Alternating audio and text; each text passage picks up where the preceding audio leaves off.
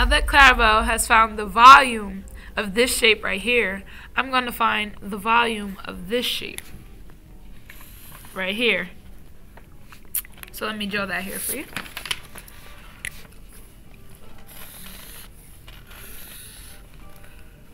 You have, again, point C, which is 0 and 5.5. And you have point B, which is 4 and 4. And that's our parabola from before. But now we're going to spin it around the y-axis, and it's going to make a spherical cap. So I'm going to...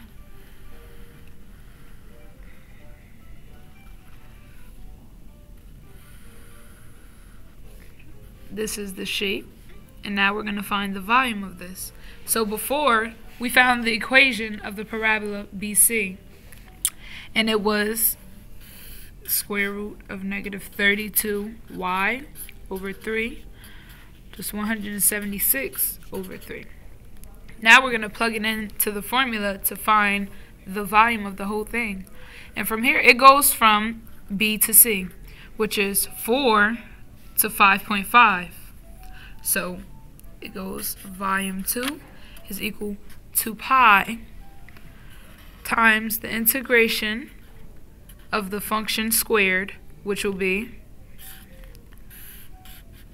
negative 32y over 3 plus 176 over 3 squared in respect to y.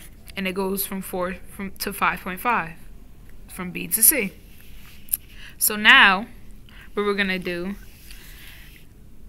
is do pi equal to negative 32y squared over 6 plus 176y over 3 from 4 to 5.5. Now you have to plug in for 4 and 5.5.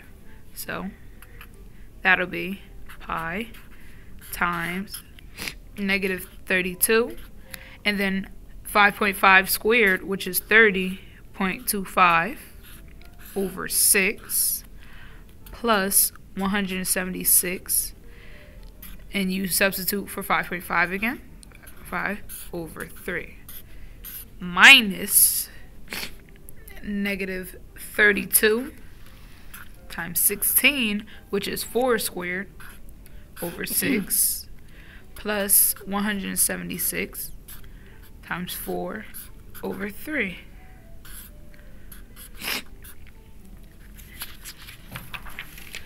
Now, if you solve this, you're going to get pi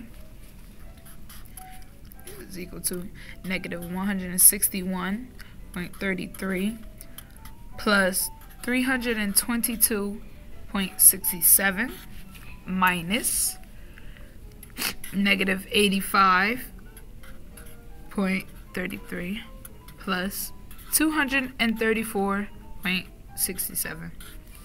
And if you simplify those, you get pi times 161.43 minus 149.34.